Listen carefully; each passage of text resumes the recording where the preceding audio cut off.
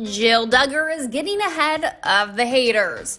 The former TLC star preemptively defended herself when she shared a photo of her dog eating her breast milk.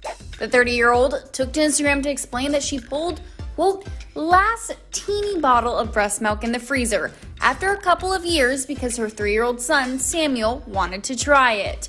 Quote, it didn't look or smell bad when I thawed it out, so I let him try it. As expected, he didn't like it after trying a couple of sips, she wrote.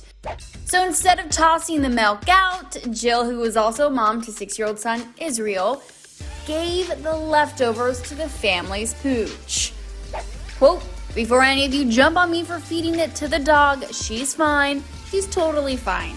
I wouldn't have given it to her if I thought it would make her sick.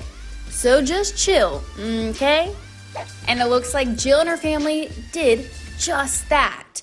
Chill. After posting the snap of their dog eating Jill's breast milk, the proud mama too also shared photos and videos of her son enjoying a rainy afternoon.